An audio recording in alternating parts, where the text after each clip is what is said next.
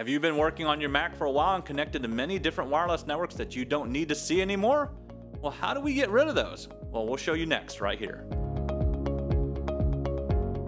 All right, over the years, I've actually worked on many different wireless networks using my Mac, and those have also transferred over as I've even continued to upgrade on the operating system itself.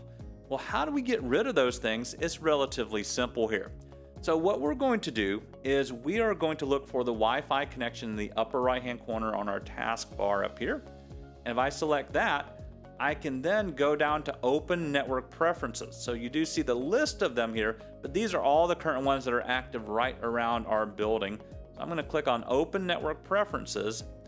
When I do that, I want to verify that we have Wi-Fi selected. Then we're going to click on Advanced. Now underneath the Advanced, you have networks that are showing up here in this list that you haven't connected to in a while.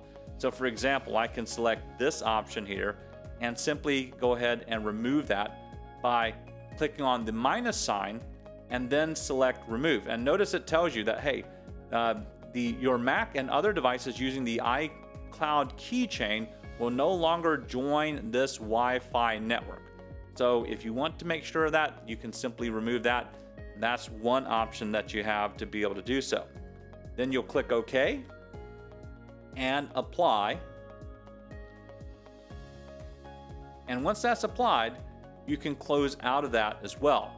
And that should ensure that that wireless network will not show back up until you go near that network again and you choose to join it. Well, if you want to learn more about Apple, of course, make sure you check out the IT Pro TV website, but also make sure you subscribe, of course, to our YouTube channel by hitting the subscription button or notifications if you want to see this content as it actually is posted. Well, thank you for watching.